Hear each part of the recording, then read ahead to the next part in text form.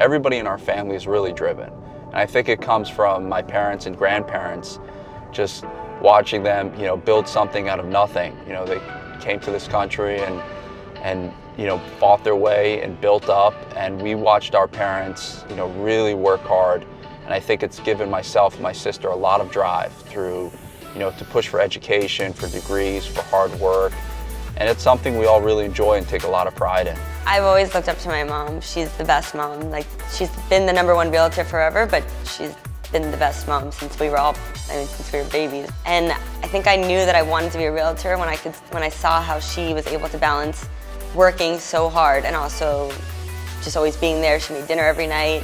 She was always at our sports games. We called her like Superwoman, and she really was. She could do everything. So I just always knew that I wanted to follow in her footsteps.